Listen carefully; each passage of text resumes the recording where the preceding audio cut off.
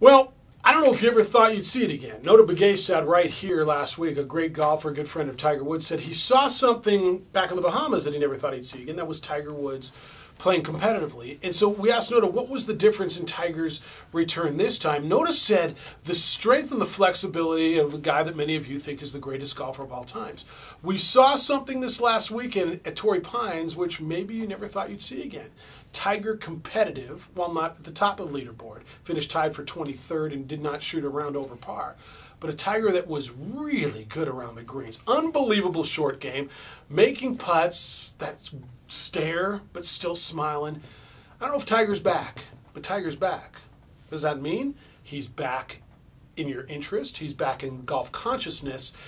Ratings were up like 30-something%, and I think he's going to win a tournament this year. I didn't tell you he's going to win a major, but he's going to win a tournament this year, and that makes golf way more exciting for all of us.